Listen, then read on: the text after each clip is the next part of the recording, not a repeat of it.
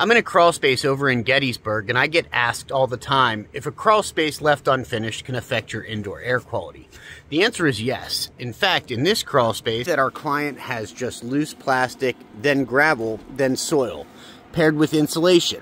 Well, the issue is that allows soil gases and mold to come up through the ground and permeate into the space above. The space above this just so happens to be a living room, and the crawl space's humidity is 67%. Well, mold can grow at 50% relative humidity, so we definitely have an issue. In fact, I have a Pollen Sense real-time particulate sensor here, and it's actually been reading for the past few days, and even without us messing around in here, we're getting Penicillium aspergillus and cladosporium counts somewhere in the tune of 1,800 parts per million, which is a really, really high number for ambient air samples.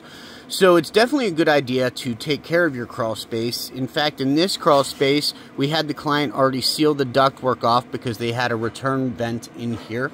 And we're going to go ahead and seal up the ground with 20 mil crawl space liner, as well as put in an April air dehumidifier to make sure that we regulate the space better.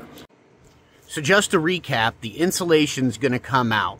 We're going to pull the old liner, reline and insulate the eaves of this crawl space, and we're going to HEPA-vac and wipe with an antimicrobial, as well as do this all under containment to make sure that this crawl space is back to normal fungal ecology. Then we're going to put in an industrial strength dehumidifier to make sure that it stays that way.